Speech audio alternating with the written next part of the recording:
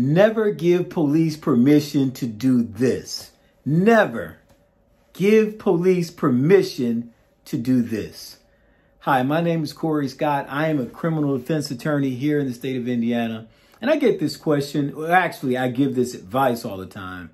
I tell my clients, I tell my personal family, friends, never, ever, under any circumstance should you do this. And here's what this is. Never give police, law enforcement, consent to search your person, your car, your residence, period. And I'm going to give you several reasons why I give this advice. Because here's the counter argument. People want to say all the time, well, you know what, Corey, I wasn't doing anything, so I wasn't really worried about it. I didn't have anything in my car, so I'm fine with police searching my car or searching my person, etc.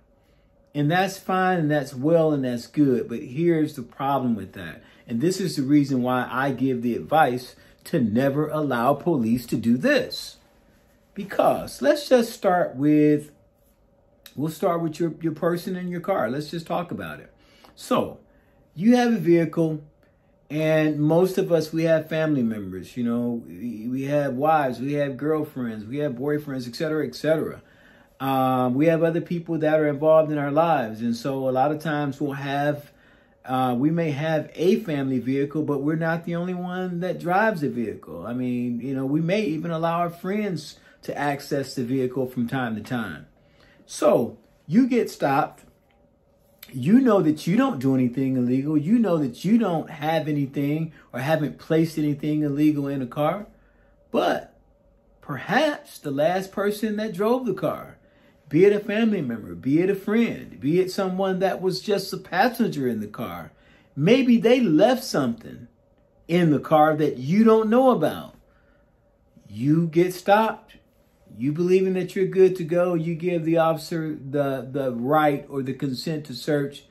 And unbeknownst to you, there is something illegal in the car that can land you in big trouble, all because you gave consent. And so that's just one example. Let's just take it back to the house. So you know you don't keep anything illegal in your house. You know that your home should be good to go. If the officer want to come in, let him search or whatever. But here is the problem. And I'm not saying that officers would do this. I don't know whether or not they will or not. I know that in my career, I've had allegations that police have, in fact, left things in the house or intentionally even planted something in the house. Or the same thing going back to the car example. You don't know everything that's in your house. It's impossible to know that because, again, we have family members, we have friends, we have other folks that may access the house from time to time. So number one, just like the car example, there may be something that you don't know about. The other thing too, though, let's just say that you let officers in, and it's 3 of them. One of them's there talking to you in the front room, and the other 2 start walking around because you've given consent to search. And lo and behold, they can leave something in your house. They can plant something in your house because you never know. But here's the thing. If you never give consent, you never have to worry about this. So bottom line is, never give police the consent to search your person, to search your car, to search your home. If you have questions about this or something related to this, call me. I'd be more than happy to talk to you.